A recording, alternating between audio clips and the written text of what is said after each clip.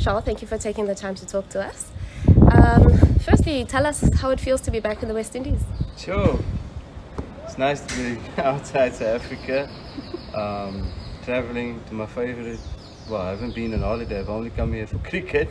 But I've had some good memories in the West Indies, so it's nice to be back. No longer a player, but as a coach, how does it feel to be back here? How's the nostalgia? Yeah, flying in, just speaking and talking to the locals at the airport. A few of the guys reminded me about a special moment that happened in 2005. So it's lekker to be back. I enjoy the Caribbean. I used to enjoy playing and coaching as well. I was here in 2016. I'm speaking under correction, but we came here with a triangular. We played against Australia, so that's my memories from my coaching. But playing days were different. Speaking of your playing days, tell us about that moment when you took, well, not one moment, the series of moments, the hat-trick that you took here in the West Indies, and take us through how you went about that and the feeling that came from that. Yeah, it was a tight game. Bravo was batting and Bradshaw, yeah, he's the guy that won him the Champions Trophy.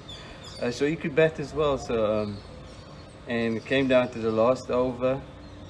And the chat with Smithy, we were fairly relaxed because the game was more in their favour. So the pressure was more on them to win the game.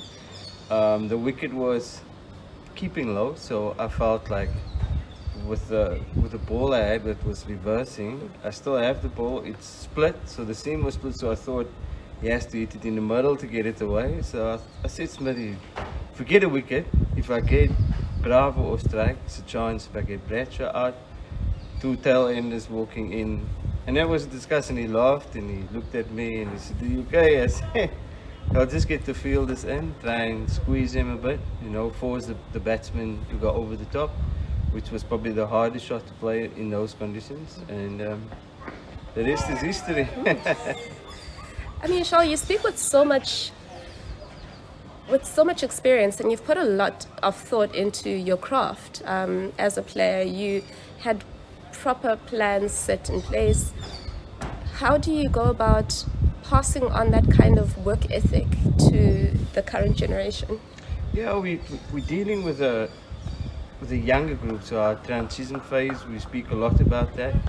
I think now it's key for the preparation, I think, for the guys to speak to them about cricket more, about their thought processes, and then obviously technically work on them. So we had about 4 weeks break now, so I could work with some of the players and I could them go back home and work with their coaches, you know, communicating with them what they need to work on.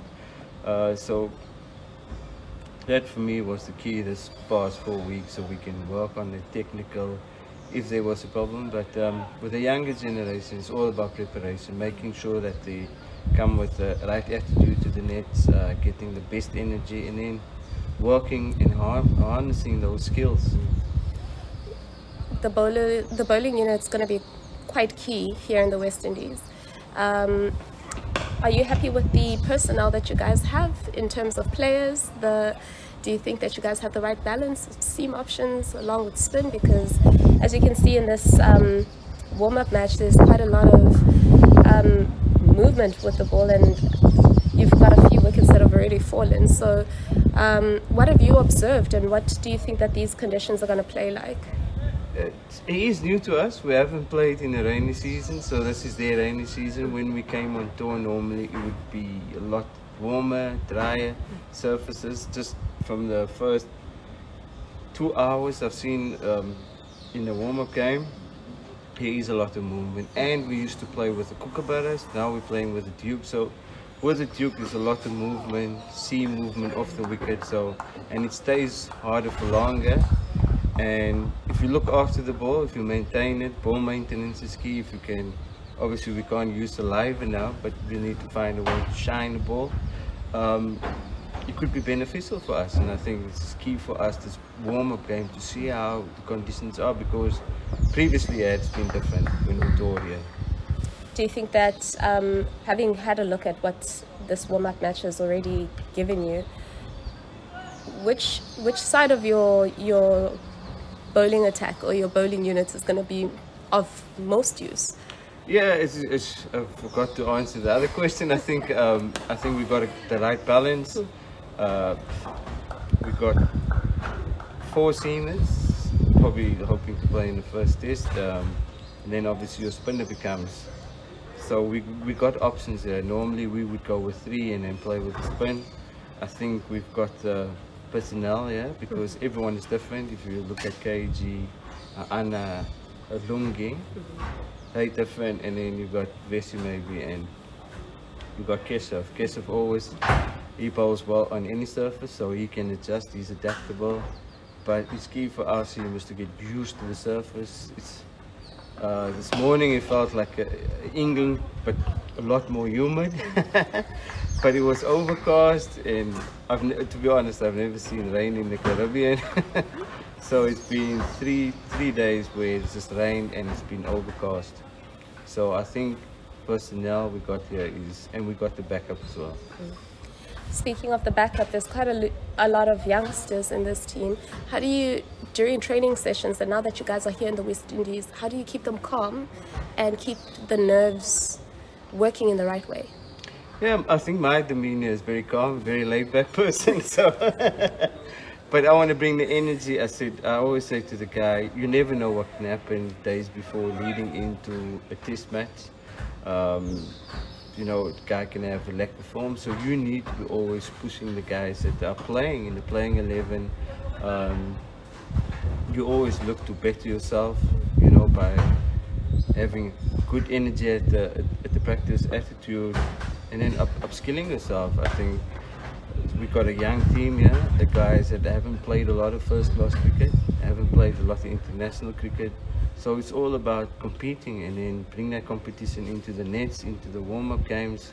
This is how you can improve yourself and say to the guy that's in front of you, I'm not here just to talk, I'm here to push you. Yeah. And also youth comes with quite a lot of exuberance. So how do you keep them focused on what's at hand and making sure that they don't do too much and they don't think too much? Yeah, it's a problem with the new generation, I call it. They got technology, so they'll be looking at all this stuff and they'll ask, which is good. They want to improve themselves, ask questions. For me, it's getting the action repeatable, doing the same things for longer. I think the captain speaks about playing boring cricket for long, and I think in test cricket that's what you want to do day in and day out. So it's a process. So I'll sit down with him and say, listen, yeah, if you want to improve yourself, you need to be able to have these disciplines and do the same thing for longer periods. So Charl, we've spoken quite a bit about the inexperience of the team, but you have a handy number of experience. Tell us a little bit about the leadership of the team and the direction in which the team is headed. Yeah, Dean brings something different. You know, he demands professionalism from the players, discipline, you know, and team ethos and all that, which is a good thing. I think it's something that we needed to revisit again, and just from he's asked a lot of players, senior players, you know, to speak to the youngsters, lead by example in practices, and then when we have these meetings, and more in a social way, the senior guys being able to speak to the youngster in cricketing terms, you know, like, okay, I felt like today, you know, bowling no balls at the left, that's not the thing, and being able to address that. So he brings something different, but his big thing is discipline and being professional. And your hopes for this tour? Yeah, it's test cricket. I know we want to turn that around. I think a win, a 1-0 will do. 2-0 will be even better, but I'll take any win. I think if we can play good cricket for longer periods, put West Indian under pressure with bat and ball, you know, and then keep at discipline for long period, we can achieve that. T20 cricket's going to be different. They're quite a strong team.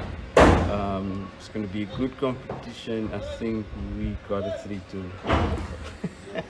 But you know, it's all leading up to the World Cup, so we want a good T20 series as well. 5 games is a lot, so it'd be against a good quality West Indian team, so it'd be a good challenge for our guys.